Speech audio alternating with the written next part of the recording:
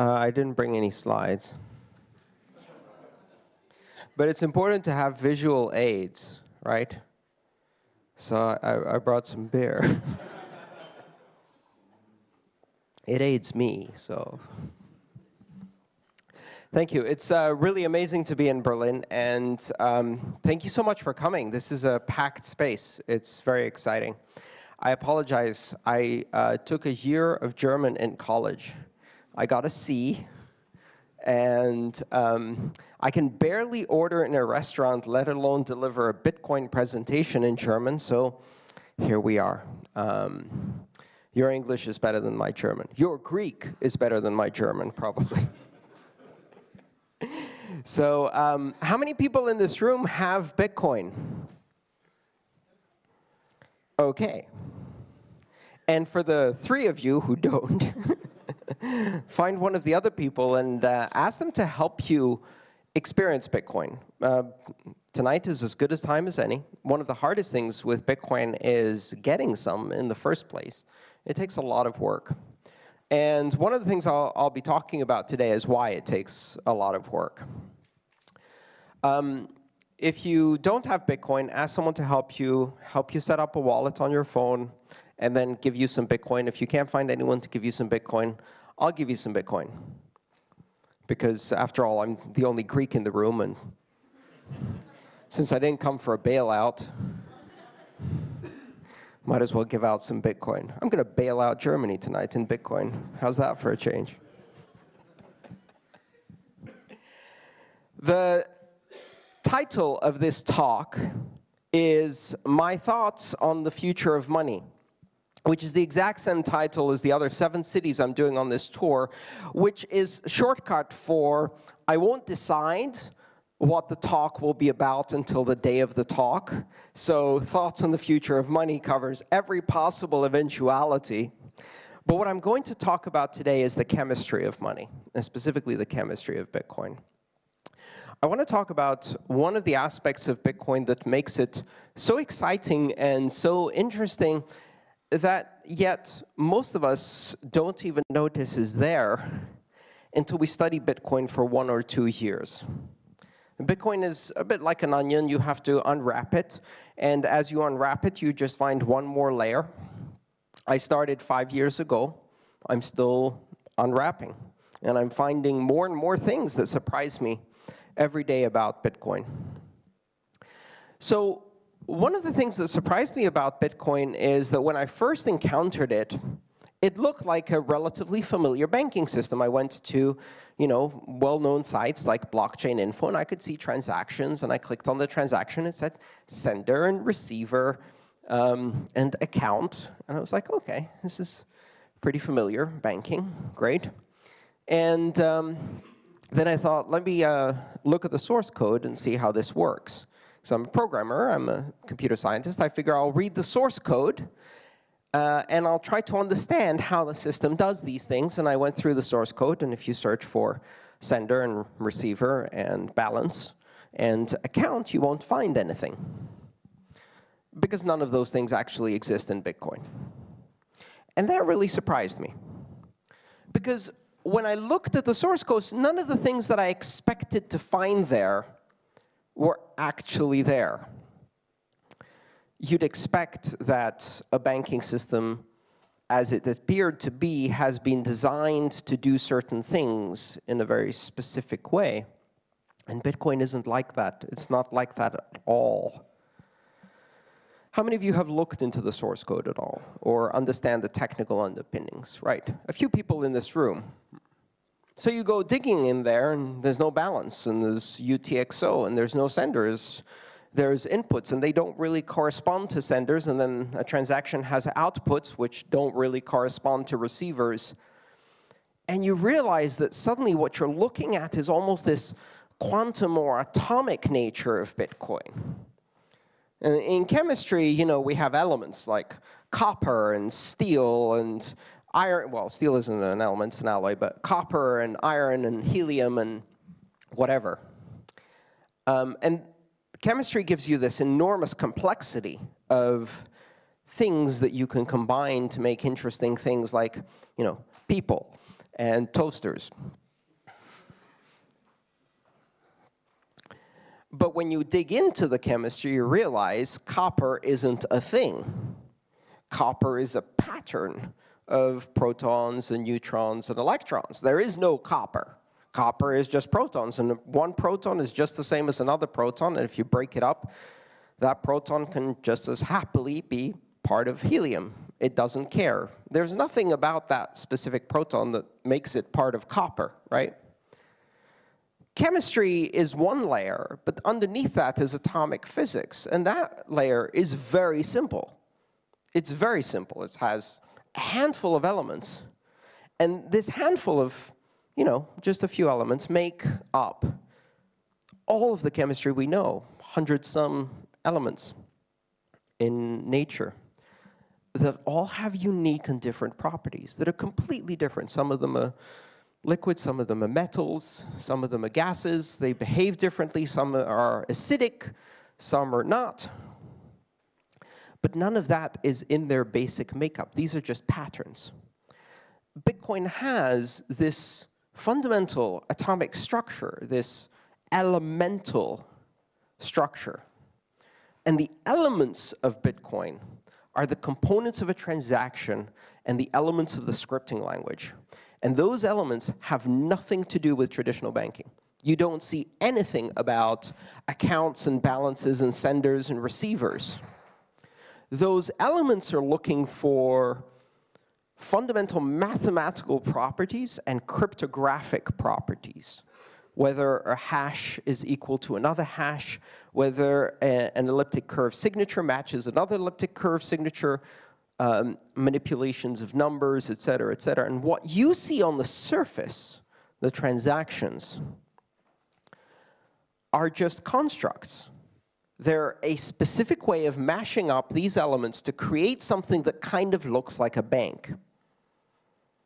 Which is great, because if you're new to Bitcoin and someone tells you, well, there's an account and a sender and a receiver, you're like, oh, okay, I understand this. And you have a wallet, but your wallet doesn't have coins, it has keys, and those keys can be copied. And now you're like, whoa, your wallet can be copied? Now you're losing me. This doesn't quite match my experience.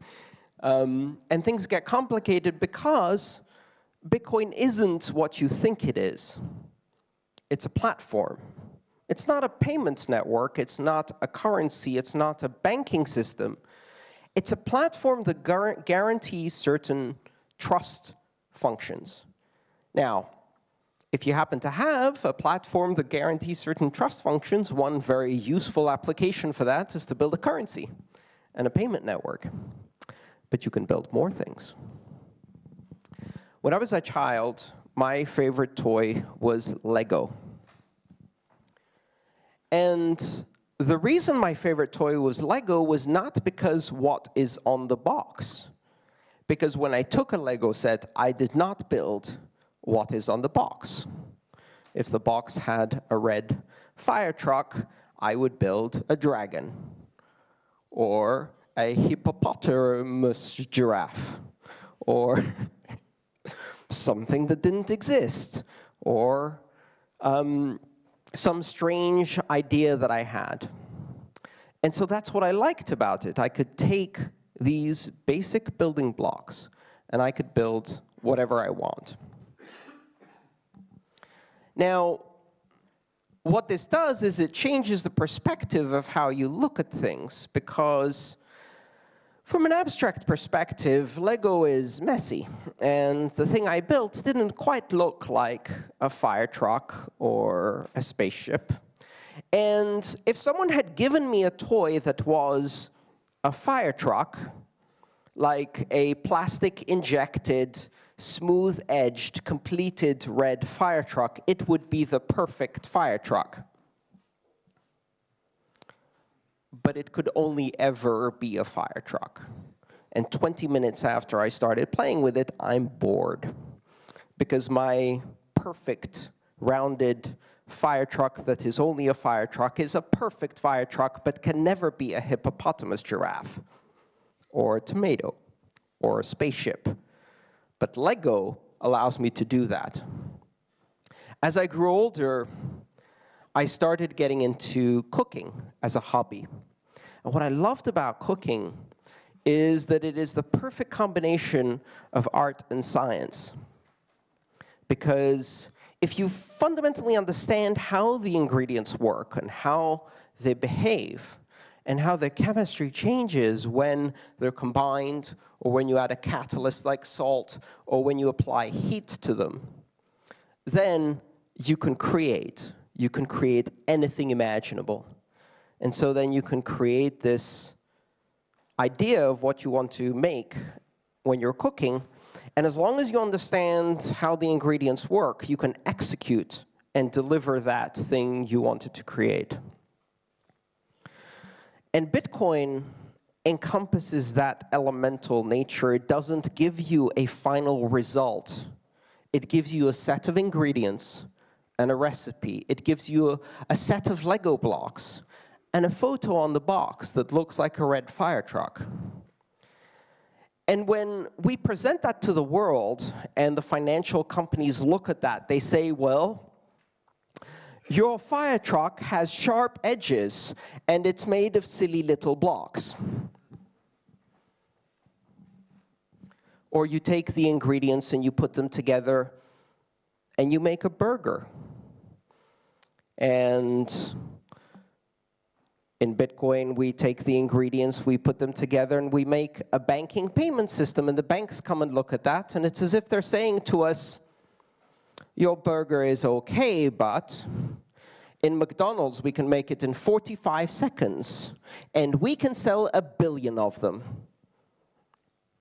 So why do you need a chef, ingredients, a recipe, if you can just churn out 1 billion of them? And they're missing the point. And the point is not generating 1 billion copies of the same inferior product. The point is not getting the plastic injection-molded plastic red truck that I'm going to be bored of in 5 seconds. The point is unleashing my creativity by giving me the tools and the elements I need to build something unique, to build something new. And I can guarantee you, my little red fire truck or the burger I just built, I didn't do it. I didn't build a burger as fast as McDonald's or as cheap as McDonald's. And my little red fire truck isn't as smooth as the Chinese copy. But I can also make albondigas with red tomato sauce, and I can also make a hippopotamus giraffe. And you can't do that with a prefabricated toy, and you can't do that in your McDonald's kitchen. I've unleashed my creativity. With Bitcoin, if you look just at some of the elements, you're beginning to see people realize that this is a set of ingredients. And you have one recipe, but you can make a different recipe. And so people are now trying to recombine these ingredients. And they say, well, if I have atomic transactions and input versus output sums, and digital signatures, I can build a project that does Kickstarter projects, where you have a single transaction that can be funded by multiple people, but only if all of the amount is funded is it a valid transaction, right? That's the same elements I use to make a payment to you for $1 over Bitcoin, but you can recombine them differently, and now you've got a crowdfunding platform. And then somebody else says, well, if we use 2 of 2 signatures multi-signature with transaction time locks, we can do a payment channel that charges for video streaming by the second. And that's a new recipe that no one had come up with before. And we can take that, and then we introduce this new thing, which is hash lock time contracts, and we can make multiple payment channels connected together, and then we've got Lightning Network. And that's a new recipe that no one has ever seen before. And so while the banks are saying, your truck has sharp corners and your burger is too expensive and took more than 45 seconds, and what they're saying is, your transaction fees are too high and you're too slow and you can't possibly scale, they're missing the point. And the point is that we're not trying to sell 1 billion burgers in 45 seconds each. We're trying to unleash the creativity of an entire generation. We're building a system on top of which 1,000 applications that require trust can be built. And when you have the ingredients, when you have these basic elements, what recipe you build is entirely up to you. Because when they build the little red fire truck, they create an entire factory that can only do little red fire trucks. And I'm sure they will tell you, listen, our statistics say that 95% of children want a little red fire truck. We have tested this with the focus groups and the marketing teams. We can produce them by the millions. They only cost 3 cents. They have a very small amount of lead paint and poisonous, toxic, carcinogenic hydrocarbons. Not a problem. And we can do this very cheaply and very profitably. But they can't build anything else with that factory. And when you build a kitchen like McDonald's, you can churn out burgers every 45 seconds. But you can't make albondigas. You can't make something else. You are streamlined to do one thing and one thing only. And as long as that serves your profit line, it's OK. Because I'm sure you focus group tested it to make sure that that's what everybody wanted. And that is a terrible way to build an economy. And that is a terrible way to build a financial system. And that is a terrible way to build a payment network. Because effectively what the banks are saying to us is, we focus tested this. And what people want is the ability, instead of swiping their Visa card, they can wave it over the reader, saving almost 2 seconds and reducing their effort by at least 4 calories.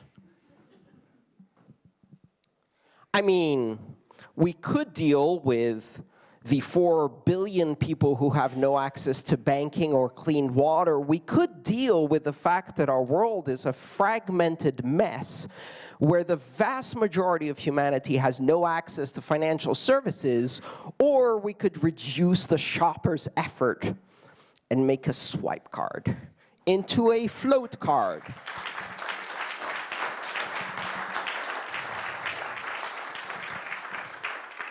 We could face the fact that the reason more than 4 billion people are unbanked is because we require everyone to be identified on every side of every transaction so that we can build a totalitarian surveillance system that the Stasi would be jealous of to monitor every financial transaction from every corner of the planet, because we have persuaded ourselves that our bourgeois sense of security will be protected not by solving poverty and not by reducing perhaps the bombing of other countries, but instead by watching everyone all the time when they buy a burger, just in case. And we subject ourselves to this mechanism that has now streamlined itself. And like the factory that can only produce little red fire trucks, this is a system that can only deliver privileged financial services for a tiny elite sliver of the population worldwide, with totalitarian surveillance tied up in regulations of each country, with barriers on the borders not permitting international trade. A financial system where the government can apply pressure to stop you trading with WikiLeaks because they don't like them, while you can still send donations to the Ku Klux Klan. And that's not a joke, that's exactly what happened. They have built a system that can only do one thing: enslave us. That can only do one thing: impoverish us. And that system removes freedom in the most efficient possible way to deliver profits. And that system is broken, and it doesn't scale. But if that's what you're trying to do, it's the most efficient system you've ever seen. And by comparison, the crazy little mishmash system that we've built with Bitcoin, well, that's wrong, and it's slow, and it can't scale, and it's inefficient, and it's not as serious and sophisticated as the international banking system, but it delivers freedom, and it allows us to unleash creativity. Thank you.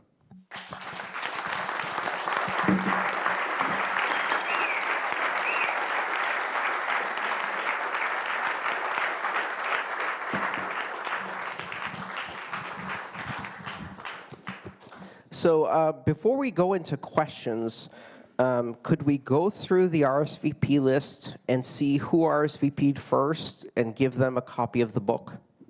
I think that's the fairest way to do it, like first come, first served. That sounds great, yeah. Okay, great. I was thinking before how to do it, and this is... We need a method. Otherwise, at the end of the night, we still have the books. And we should also say that it is, I would say, directed at a technical audience, although it's quite accessible. So if you are not interested... If you're not a developer, this is probably not the right book for you, and you could read it for free. It's available online. It's also available in 12 different languages, translated for free. Although, to be honest, we don't have it. We can go by alphabet, or you can choose 3 randomly, because we don't have the RSVP date here. So, Ekehard, Mirko.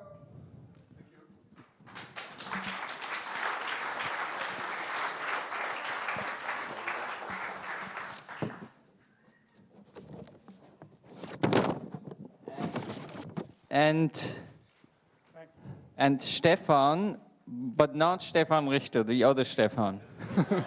There's 2, and one of them was private enough not to give his last name, so there you go. If you happen to have a copy of the book, I would be delighted to sign it. So after we do the Q&A, I'm going to finish my beer. We can do a book signing, and I'd be delighted to hang out. If you want to take a photo or talk to me or whatever, I'll hang out with everybody. But first, how about we do some questions? Yeah. Absolutely. We can do as many questions as you are up for. And I'm sure there's going to be lots of questions. Great, sir. Just so because for the video, let's get a microphone to everyone. Again? Yeah. Just okay. Yeah. So for financial transactions, there's all kinds of amazing things you can do with Bitcoin that you don't need a trusted entity because trust is just guaranteed by the protocol, right? But then you get into public, my personal interest is public policy questions with the Bitcoin algorithms. And then a lot of the questions are subjective, right? How would you split taxes in an equitable way and all of those things? Is there any possible way to get this kind of thing by using the building blocks that you described that Bitcoin has? I have no idea. Maybe. I'm constantly surprised at what people come up with. If any of you are technical and you read how Lightning networks work, you will be amazed at the complexity, but also sheer genius of combining those elements in that particular way. So this is like, is there any way we can build a recipe that makes a dish that tastes like this? Probably. And really, the question is more about, do you really need to do that on Bitcoin directly, or could you build a system next to or above Bitcoin that still links into the security mechanism and trust provided by Bitcoin, neutral, mathematical, decentralized, but is more focused on the needs of what you're trying to do. And that may also be an approach. Yes. Who else has a question?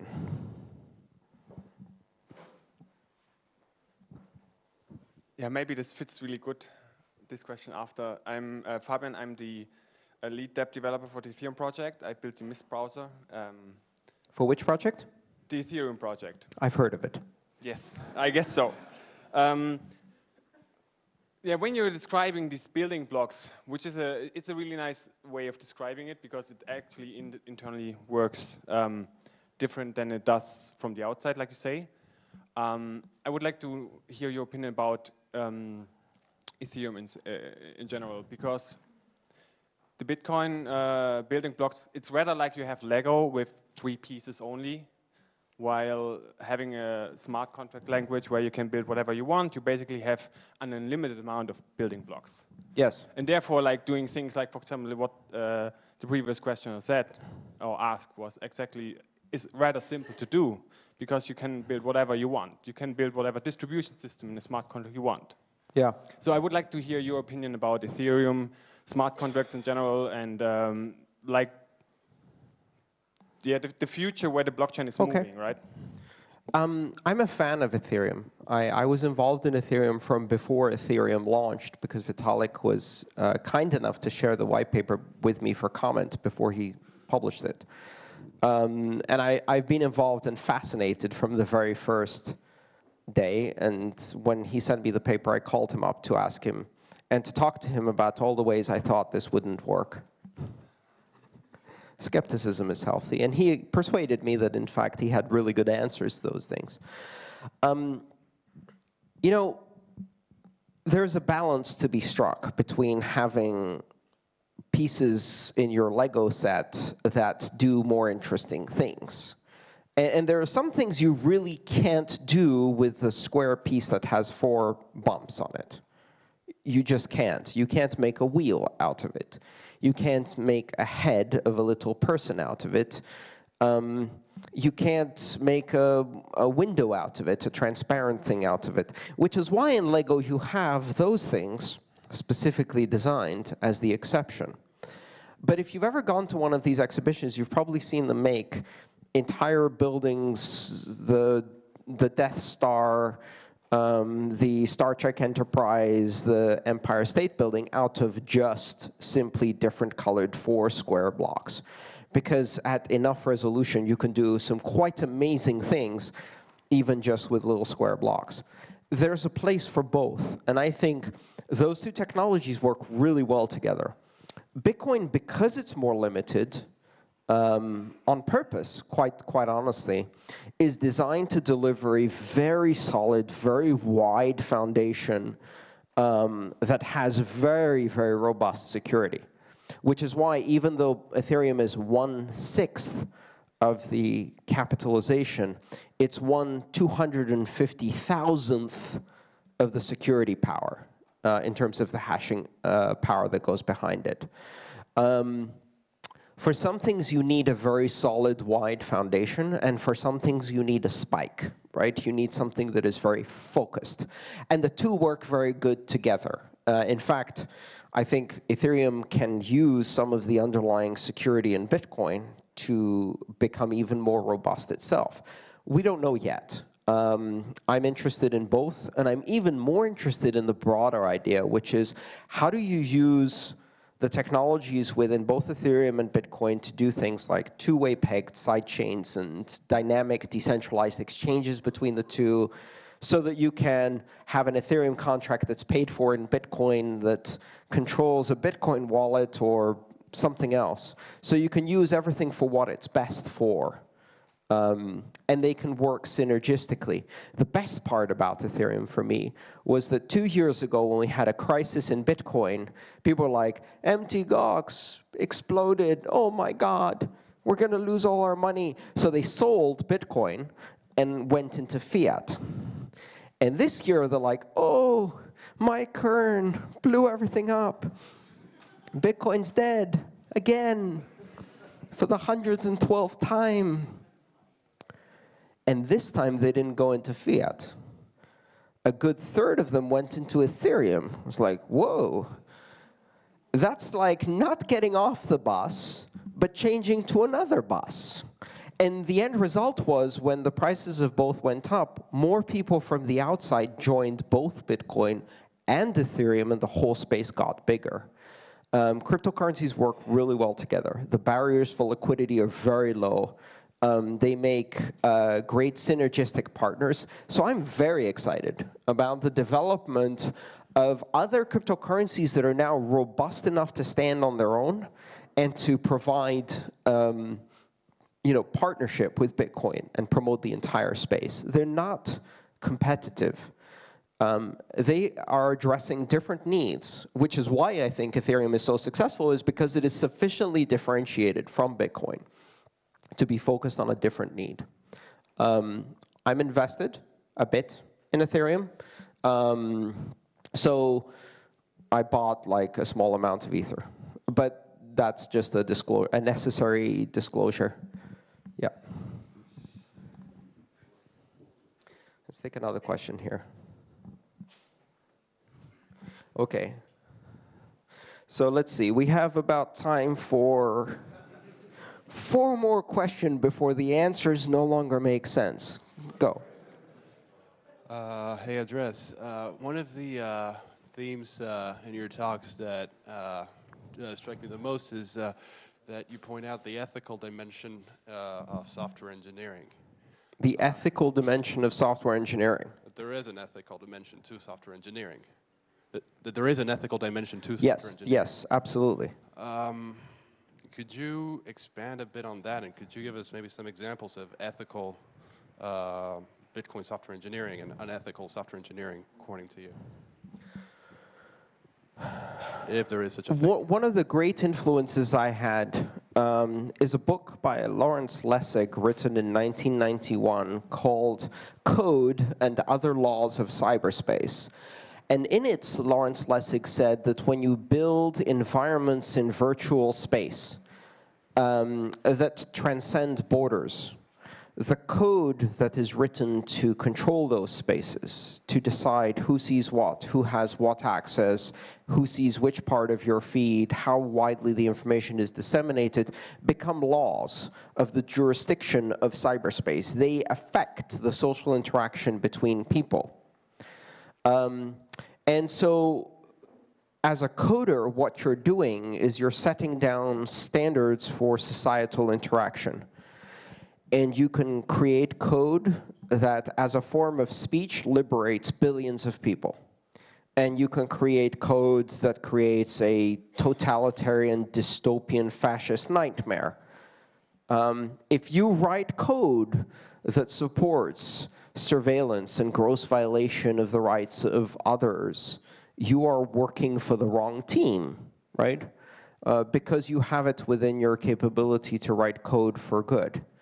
And there's so many ways to do that today. It's no longer difficult. You can write code in the public domain and open source openly and in collaborative fashion with thousands of other people around the world. I am terrified of some of the laws that are being set in code by some of the social media services. I won't mention any. I'm not a member. Because what they do is they are beginning to shape social interaction in a way that is completely out of control.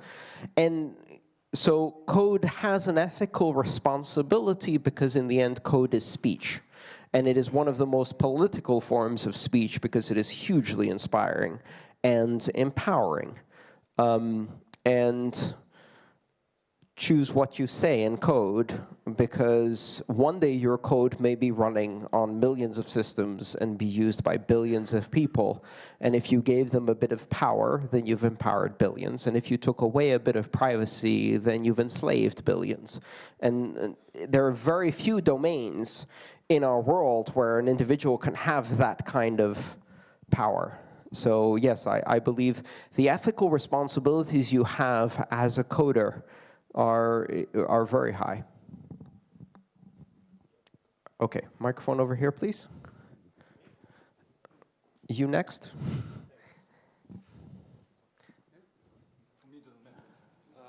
Okay. Thanks a lot, Andres. That was a great speech.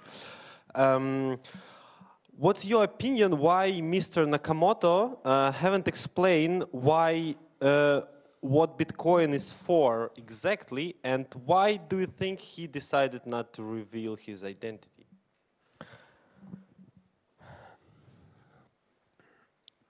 Well,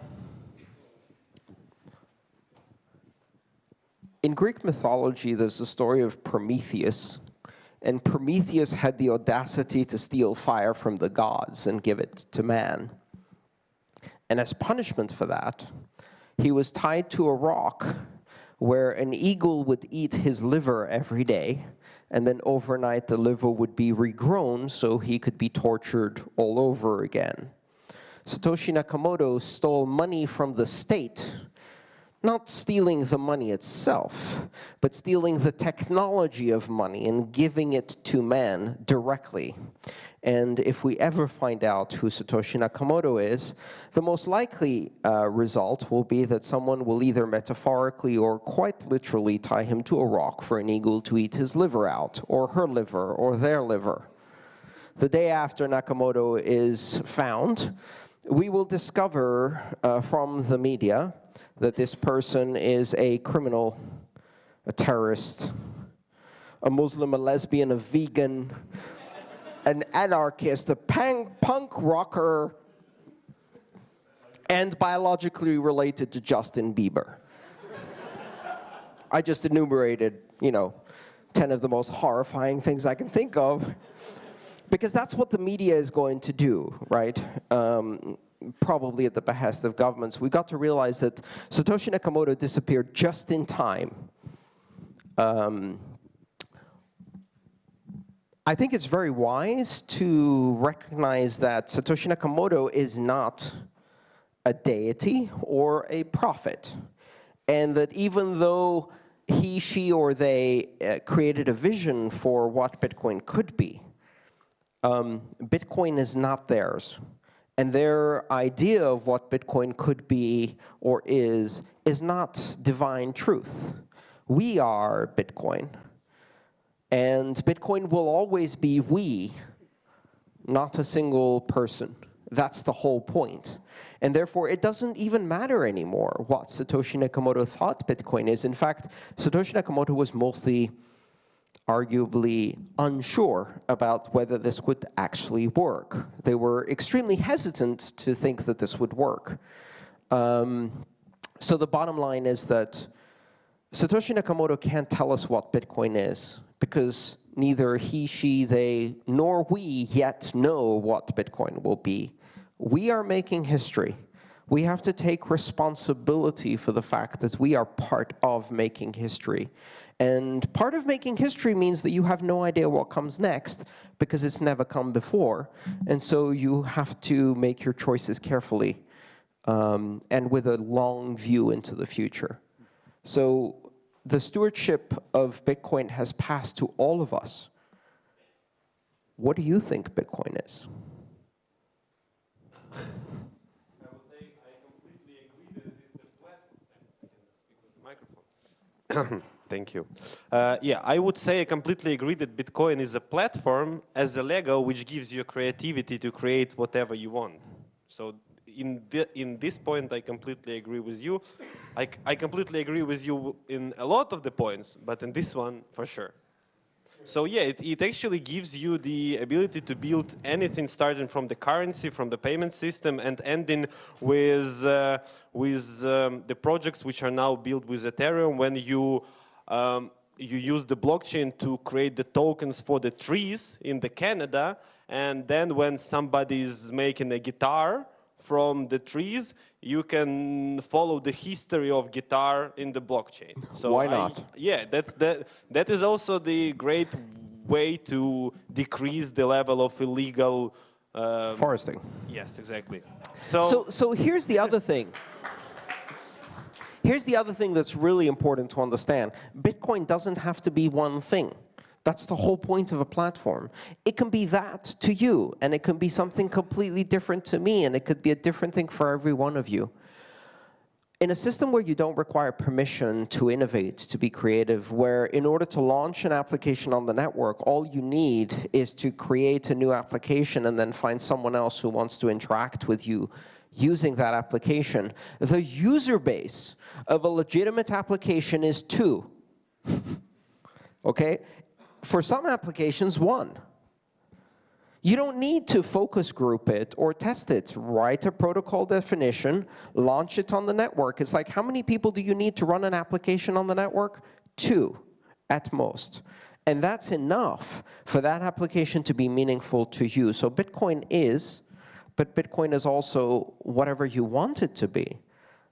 It allows you to express the application of just two people. And that's one of its magical capabilities, because if you want to create a financial application on a modern financial system, it has to be something that billions of people will use profitably for the banks, which really means that you can only have very few applications. So I think it's important to think about it as something you own, and I own, and we all own. Let me take one more question. Gentleman in the back there? Let me get you a microphone, and then we'll come over here.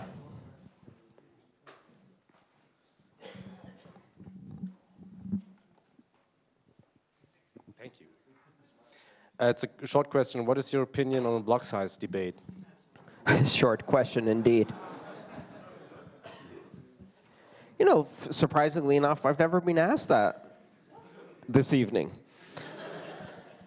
I actually did a talk specifically on scaling and why scaling is not something you solve. It's something that you continuously aspire to and push back as a frontier of scaling. Scaling is the thing you can't yet do today, and how you keep pushing that frontier back by failing to scale and then scaling a bit better, which creates opportunities for new applications. Scaling is not something we're going to solve. Scaling is something that we will improve continuously, hopefully over decades, until we can do more and more and more interesting things. But the thing about the debate today is that there's a lot of noise and a lot of drama. And part of that is because we're used to financial systems in which there is zero noise or drama, right? So the way traditional financial systems work is that a committee of 12 white men get together, they smoke a couple of cigars, and they say, well, how can we best help our shareholders? Like, I don't know, should we drop interests again? Well, we've already dropped them 100 times and the economy's still dead. Yeah, but I think 101 times might do the trick. Okay, let's drop them again. See what happens. I mean, I'm going to be in the Bahamas next week. It's okay, I don't give a shit. I was like, okay, John, are you going to do the announcement? Sure, I'll go do the announcement. After zero deliberation and with absolutely no disagreement, we are now dropping interest rates. That's great. It's like, oh, at least they're not fighting, because that would be bad. Democracy is loud and noisy and dirty and weird. If someone in Bitcoin could say, it's been a year, you've had your thing, you talked about the block size limit, but it's now time to make a decision, so here's what we're going to do. And that's the one thing you can't do in Bitcoin, because there is no one in control. So the fact that we can't simply dictate our decision to everybody else, the fact that consensus is a everyone together or not at all proposition, is not a bug, it's a feature. It's probably the most important feature in Bitcoin. Ironically, people don't realize that now that we've reached a point where the distance in opinion is very, very small. So a year ago, we were like, 20 megabyte block size limit with exponential increase until forever, and no hard fork. Right? And now we're like, well, how about we do 2 meg now plus segregated witness later? And the other side is, how about we do segregated witness now and a 2 meg hard fork later? Right? That's really, really close. If you haven't noticed, one of the interesting things that happened is Classic just reached more than 6%. Segregated witness activation on BIP9 requires a 95% consensus. So now Core has veto over the hard fork, and Classic has veto over segregated witness. Interesting times ahead. Because when you have two parties and they hold veto on each other's most prized possession, compromise is just around the corner.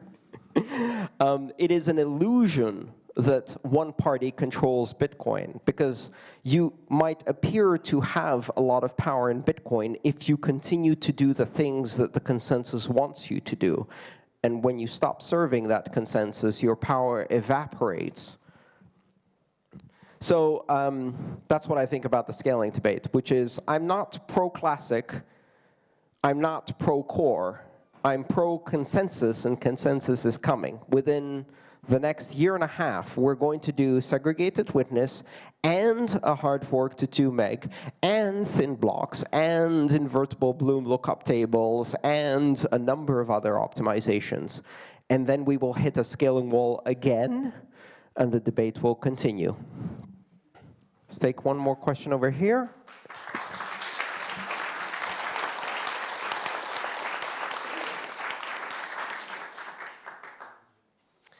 Yes.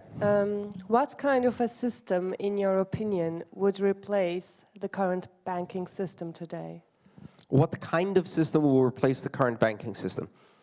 I have no idea. What I do know is that it's not Bitcoin that's going to necessarily cause the current banking system to need replacing. Part of this argument, from our perspective, we're like, Bitcoin is fighting against the banks. For the most part, they don't really know we exist, except for a few people who have noticed, and they're like, guys, over there, we're in trouble. But for the most part, most of the banking system is a bit more worried about the fact that the world economy is lying on the floor. The heart rate is 0 and has been 0.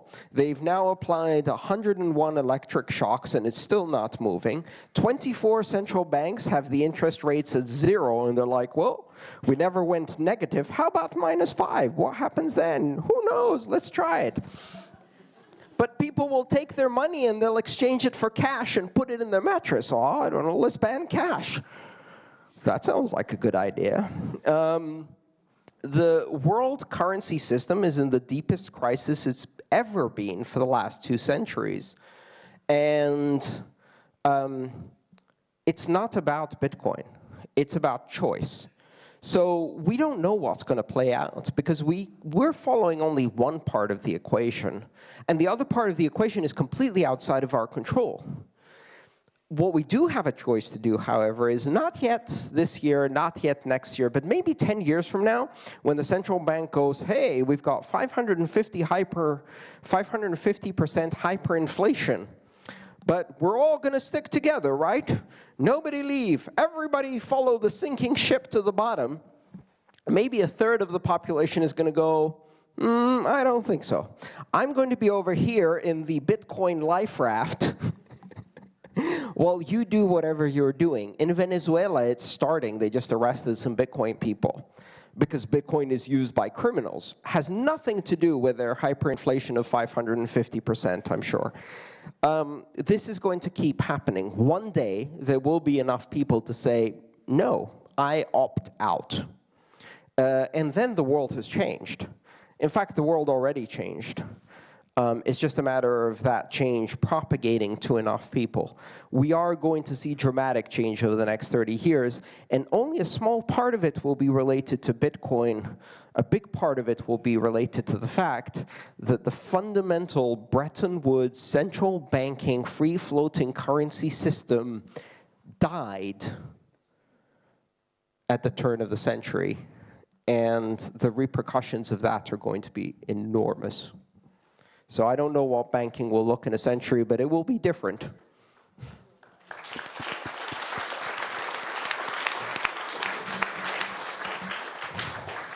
We have time for maybe 1 or 2 more questions? Absolutely. Sure. All the way in the back there, gentlemen. Who wants to go next? Right here. Okay. First the gentleman in the back there, and then we'll get to you. Sorry, there's people been asking before. So with the Bretton Woods system being broken and traditionally infecting markets in developing regions by the World Bank and then the IMF deploying capital into these markets, say in parts of Asia, Africa, Latin America, how does Bitcoin expand and take advantage of these developing markets? How does it become a more used currency amongst a greater portion of the population without having macroeconomic and geopolitical policy dictating its expansion? That's a great question. The simple answer is through the people in this room. And so the people who can code, Bitcoin's user interfaces suck.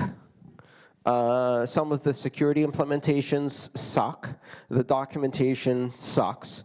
And no one can use this yet unless they spend hours and hours and hours trying to understand this weird thing. In 1989, or early 1990, I sent my first email, very first email. I connected over a modem to a remote account where I logged in to a Unix shell. I proceeded then to download, compile, and execute a mail program. I used that to compose an email message. I got the email address of another person who was on another continent. I sent them an email, and it was amazing. It was amazing. 36 hours later, they received my message. It only took about 2 hours of work from someone with, at that time, basic, Unix command line, C programming skills. Exactly 20 years later, my mom picked up the new iPad I sent her and went and sent me an email. That's the transition we have to make. Today, Bitcoin is like being thrown into the bowels of Unix, and nothing makes sense. And all of the words don't mean what they actually do. And none of the interfaces are polished or usable, and you do something and it does the exact opposite of what you expected. It's almost impossible for individuals to secure their own Bitcoin well, because it's bloody difficult, right? And we're seeing change. We're seeing new devices, new user interfaces. When I first joined Bitcoin, there was one wallet. We didn't even call it Core then. We just called it Bitcoin. When we get to the point where my mom can use Bitcoin, we're beginning to win. And so that should be your goal if you're a developer, designer, a user interface designer, a documentation person. In the meantime, what we can do is we can help the people whose need is so high that they will take the tremendous leap of faith and the very difficult user experience leap to reach Bitcoin, because for them, it's the matter of life and death. It affects their ability to generate wealth for their children, which means every single taxi driver you meet, you ask them, how do you send money home and how much does it cost you? And then you teach them about Bitcoin. Every single immigrant you meet, you teach them about Bitcoin, you help them set up a wallet, and you give them some Bitcoin. Because once enough people learn about that, the places where it's the biggest effort to use money, Venezuela, for example, today, Argentina, Kazakhstan, the Ukraine, increasingly Greece and Cyprus, where people are under currency controls, where they're under hyperinflation, or places where to wire money from an immigrant worker to their family costs 15%, 20%, 25%. You know, think about the power of sending your family 20% more every week by finding this crazy technology no one's ever heard of. You help those people. Everyone in this room is an ambassador for Bitcoin, and the way you're an ambassador for Bitcoin is by confounding the very message of the media.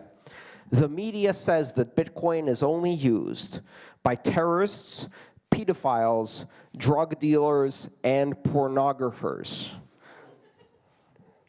By a show of hands, how many of you in this room are not one of those things?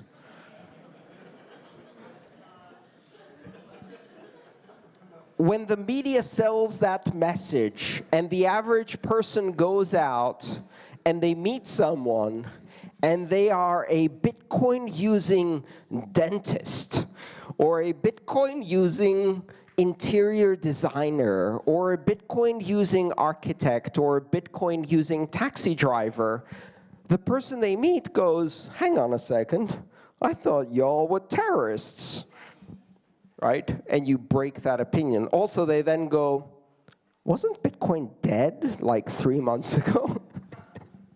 Wasn't the CEO arrested in Japan? I thought I read something about that. So confound expectations, be an ambassador, teach people how to use it, give them a small amount of Bitcoin. Don't explain, help them experience, and we move forward. All right, let's ask one more question here. Thanks.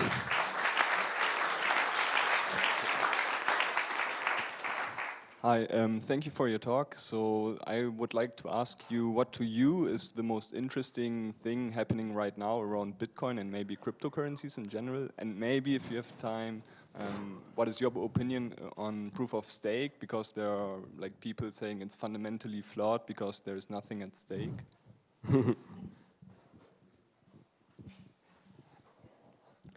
Well, I'm currently on a diet that reduces my preference for carbohydrates. You know, I'm trying to prevent diabetes at an age while I still can. So I am a very big believer in stake. As for proof of stake, I think it's rather interesting, but we only have one proof of work consensus algorithm that works today. A few years ago, my main work was trying to understand just how Bitcoin works at a very fundamental level and keep understanding it at a deeper and deeper level.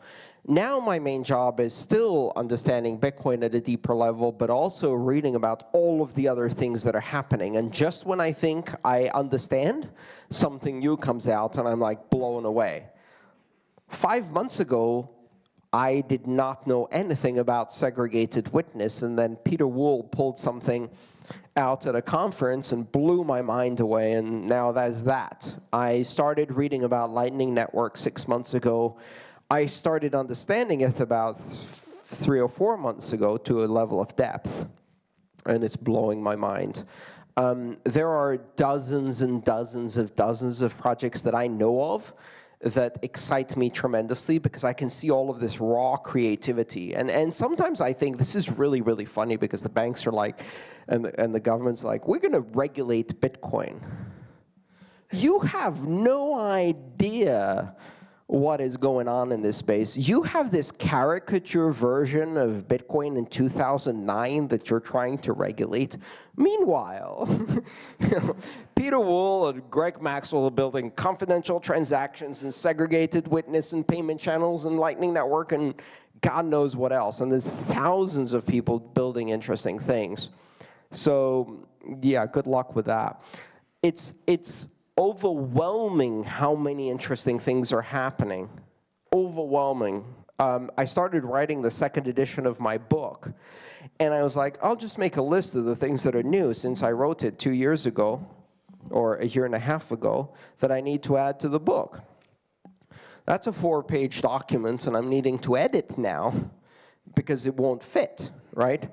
And by the time I print it, I'm going to have to start working on the 3rd edition list because it will already be almost obsolete, right? That's the nature of putting things on dead trees. I find a lot of the new features fascinating. One of the things, I'm going to blow your mind. By probably the end of 2016, Bitcoin will have a hybrid proof of work, proof of stake system. What? I didn't see that announcement. By the end of 2016, Bitcoin will have a hybrid proof of stake system. Why? Because Lightning Network is a proof of stake system.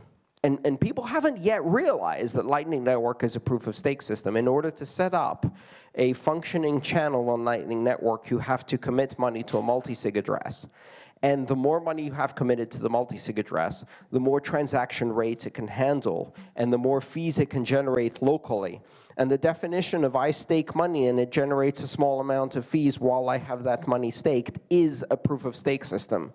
Only it's a completely trustless proof-of-stake system based on Bitcoin transactions running on top and guaranteed by Bitcoin's proof of work.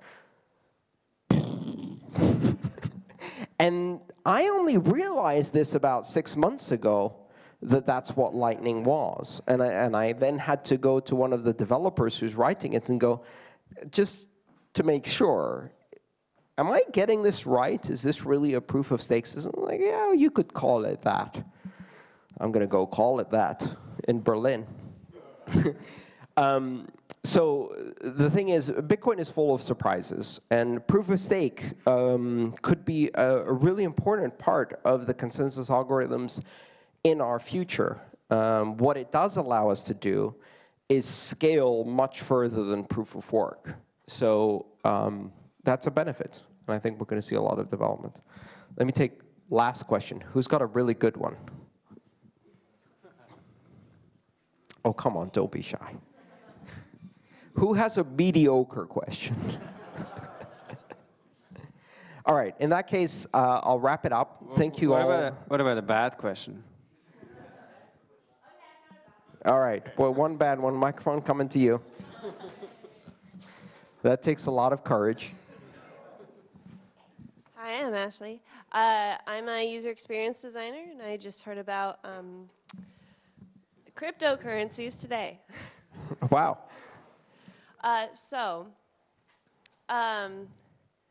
was just trying to decide whether this is worth looking into. And it seems like there's a real question of ethics going on, and I know you kind of spoke to the media and stuff. But I was in a very real job interview today, where for-profit company, and I want to know what the role of user interface designers and proselytizers and stuff is for, I don't know, this kind of platform. Like, where is there room to be, I don't know. See, I told you it was a bad question. No, it's not at all. What I'm actually trying to figure out is what's important about it and where to find a spot inside it. You know? I did a presentation which you can Google at the IDEO Lab in San Francisco. It was actually, the IDEO Lab is the company from San Francisco. I did this at Harvard University as part of a workshop between IDEO and Harvard. And they were doing a workshop on design fundamentals and a hackathon. And they had all these young designers to come and do design for Bitcoin. And I did a presentation which basically was an hour of me telling them everything that sucks about Bitcoin design. And the really interesting thing about Bitcoin is that if you look at it simply as a computer technology, you're missing the point. Bitcoin is probably the 5th change in a technology that is the most ancient technology we have as a human species, and that's the technology of money. So it's like barter, precious metals, fiat pieces of paper, credit cards, Bitcoin. So when one of the elements of design is taking something that is new and creating metaphors, visual metaphors, linguistic metaphors, ways to make something that is completely new and different accessible to people who have an existing paradigm in their head, and helping them understand it through metaphors by setting up expectations of behavior. So if we call it Bitcoin, what does that mean? What do you expect it to behave like? If you say this is a wallet, what do you expect it to behave like? So for a user interface designer, nothing is better than taking a really, really strange, disruptive technology that affects the most important technology we use in society, money, and changes it in a way that it hasn't changed more than 5 times in more than 2 million years, and taking that technology and trying to explain it to people through design. And the good news is, the attempts we've made to explain it through design are laughably bad. So let's take Bitcoin, the name, right? What do you call the most abstract form of money ever created. Well, let's call it a coin, which is the most physical money ever created. Well, that's not a good idea.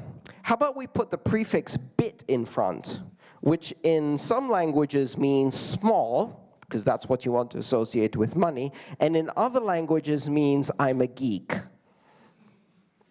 That should alienate anybody over 40. Now let's take the main user interface that everyone will interact with. It's a collection of keys. Let's not call it a keychain, let's call it a wallet. Because the one thing you can do with a keychain is make a copy of it. If you have a key to your house and you make a copy of the key to your house, another person can get into your house. That makes far too much sense. Let's call it a wallet. Let's call it the thing you have in a pocket that you can't make a copy of that actually holds all your money, even though a Bitcoin wallet doesn't hold any of your money, and you can make a copy of it because all the coins are actually in the network. And it goes on and on and on and on. Bitcoin is a space plagued by design decisions made by engineers. I mean, what greater challenge could there be for a designer than to come in and fix all this mess? As far as work is concerned, the interesting thing is that this space has been generating thousands of jobs, well-paying jobs. There are over $2 billion of investment that have flowed into this space just over the last 2 years, in a time when outside of this space, the vast majority of jobs are minimum wage, unqualified, and in this space, the jobs are creative and sophisticated and highly paid. I know you said you had an interview for a real job that pays real money, and I understand that. This has been my real job, and I have been earning fake money, internet money, Bitcoin money, for just over 3 years now. And I live happily with an income paid in Bitcoin. In fact, interestingly enough, this 7-city tour involves 6 talks, which are organized by Bitcoin meetups that are helping me support my expenses, and 1 conference that is organized by Swiss banks. Who do you think paid me faster? I sent the Swiss banks the invoice, then they asked me for the SWIFT code, but my bank was closed, so I had to wait until the next day. Then I called my bank, they gave me the SWIFT code. I sent them 4 pages of instruction. They made the payment, nothing happened for 2 weeks. Then I followed up with my bank, and they told me that they can't find the payments, so they asked me to follow up with their bank. But my bank was open, but their bank was closed, so then they followed up with their bank the next day, and they couldn't find the payment, so they asked me to follow up with my bank, but my bank was closed. So the next day, I called my bank again to ask where the wire transfer is, and you say, no, you see, what happened is this is a US dollar account, and they sent Swiss francs. Like, so you converted them. No, we can't convert them. If the wire is in Swiss francs and the destination account is US dollars, it can't go in.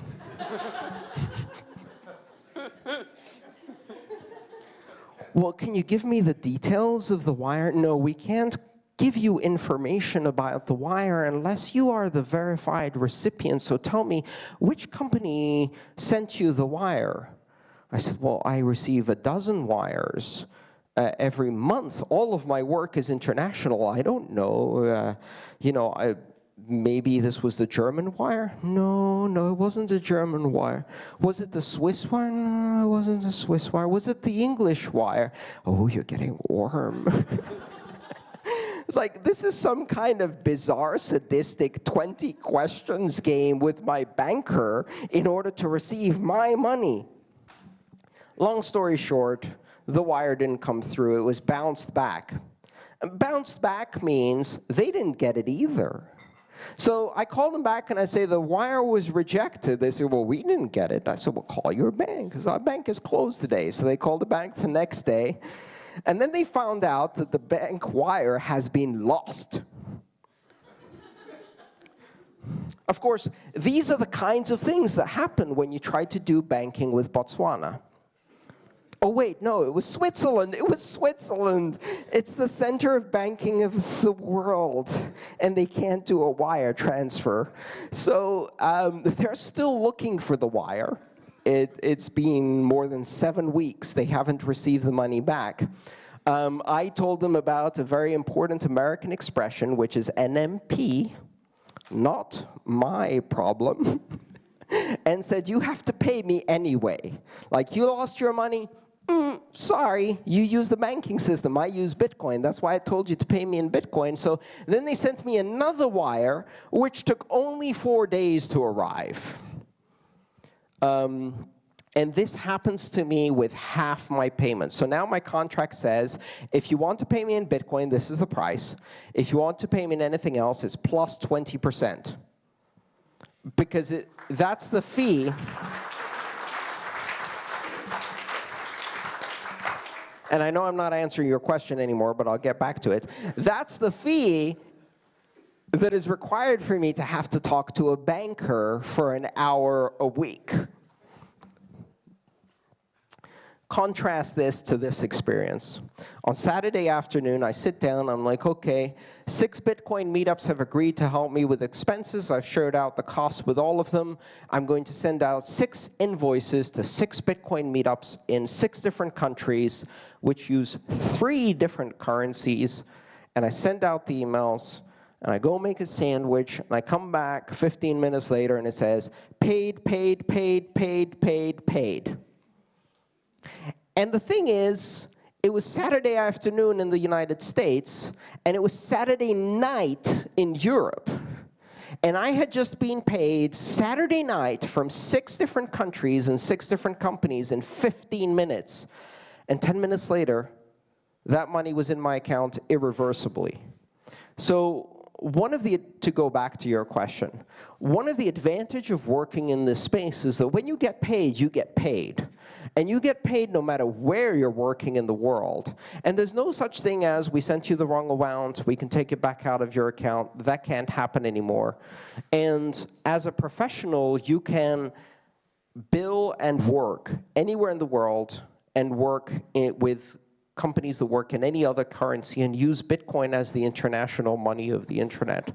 So I know that's probably not very appealing to you right now, but there are opportunities for designers. The work is very high quality, and we desperately need good designers. And you won't be able to pay any of your bills in Bitcoin at first. So when you receive the Bitcoin, you're going to have to convert it to euros. But that's very easy to do. And right. And how many people here convert? These guys in the corner, they actually offer a service where they pay your bills and you pay them in Bitcoin. So you can pay some of your bills directly in Bitcoin, but even if you can't, all of them, even if you couldn't, one of the things I do is I convert, when I receive Bitcoin, I immediately convert some of it into dollars. And then I use that to pay the bills for the people who can't be paid in dollars. I use an exchange, Coinbase, yes. And I, as the rule goes, I do not leave my money on the exchange. I move it in, I convert it, I move it out. Because if it's your keys, it's your Bitcoin. And if it's not your keys, it's not your Bitcoin. That's a lesson that we all learned during GOX. So let's try not to have to be taught that lesson again. I think we have one more question in the back, and then we'll wrap it up. The gentleman over there.